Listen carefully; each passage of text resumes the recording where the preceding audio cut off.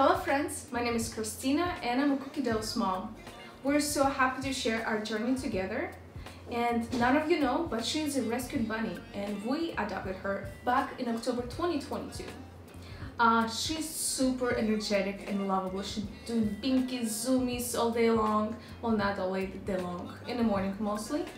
And we live like in California, about 2 hours away from the ocean. And yesterday we actually had a trip. Our second trip with the cookie dough and a few other people to the ocean. This time I was even more prepared for this trip, and I'll show you what I did or what I prepared to go with her. That way no emergencies would happen and we would be fine for the most of the time.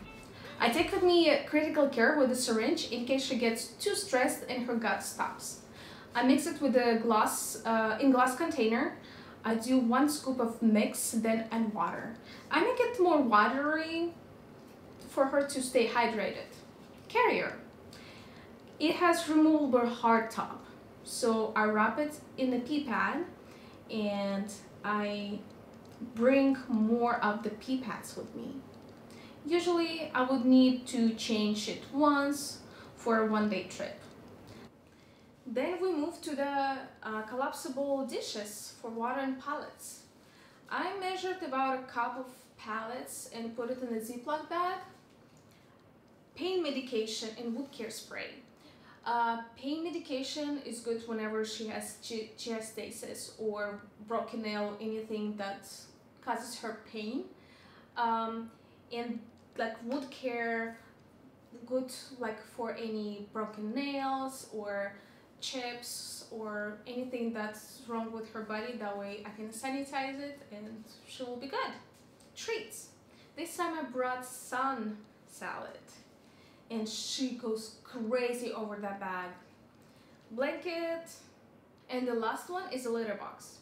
Litter box is really important because it's especially for cookie dough. She doesn't like anything but her litter box, so the one that I bought for her on Amazon that has a zipper around from spills doesn't really excite her. Last time I got it and she didn't really like that, didn't enjoy it. So this time I brought the regular one and she loved it and actually used it. I usually put a little bit of bedding and a little bit hay on the side.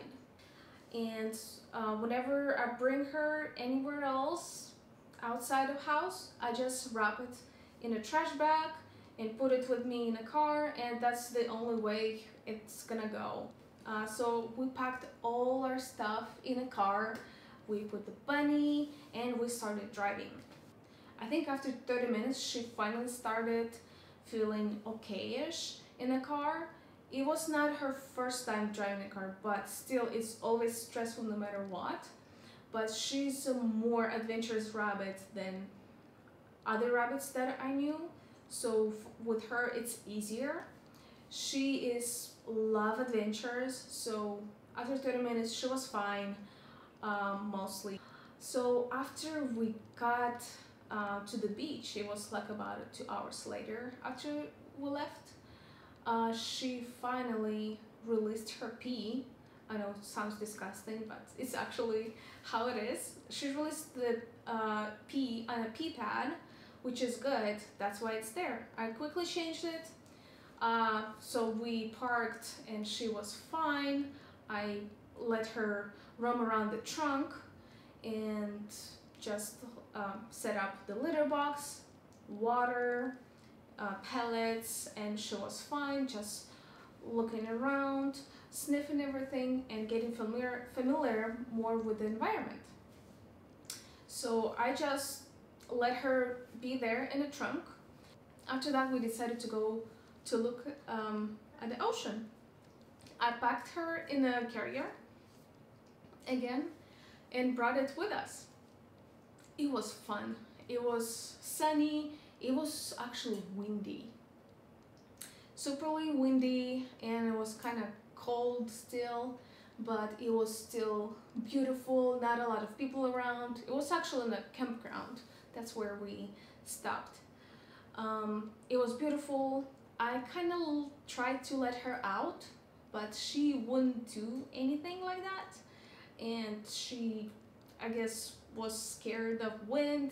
It's kind of scary for her and kind of a little cold. So after probably 15 minutes, we got back to the car and started cooking.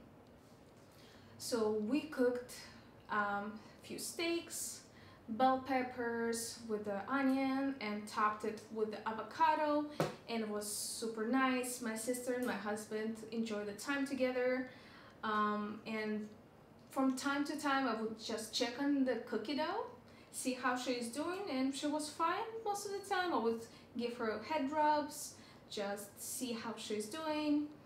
And we just, after cleaning up, we just returned to the car. Then after like in a few minutes, we decided to see the sunset. So this time I just like put the jacket around the carrier and we went to the beach.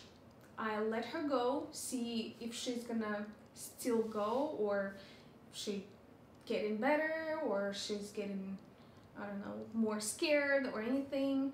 And she poked her nose around, did one circle around the carrier, and then just went back to the carrier. That's okay. I understand that's her first time actually experiencing the beach and just walking on the beach. First time we didn't do, and we stayed mostly in the car or just let her in the trunk, and it was windy, of course, but this time it was windy, so I picked her up from the carrier, wrapped her in a warm jacket, and just I was holding her like that way she feels warm and safe. And my sister took a few pictures and it was so wonderful, and we really enjoyed the sunset. It was beautiful. It was a magical moment with her in my hands and just snuggling with her a little bit.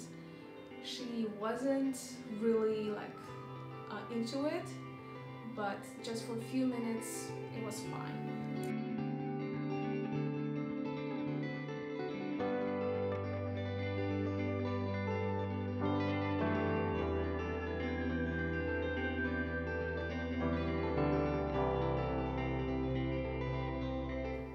We came back to the car and just started driving back, and on the way back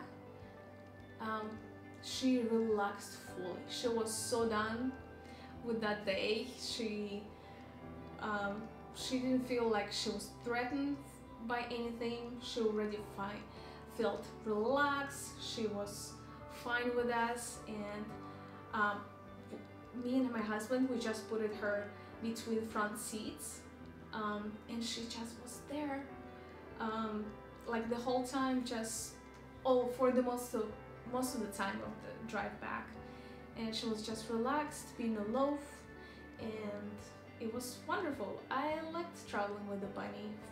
For one trip, like one day trip, is fine. I am happy that you stayed for the rest of the video. Please subscribe on Instagram, the link is below, and please subscribe and ring the bell for the YouTube videos. Please comment below if you like the video, what you like the most, and what would you like to know in the next video about cookie dough and her lifestyle.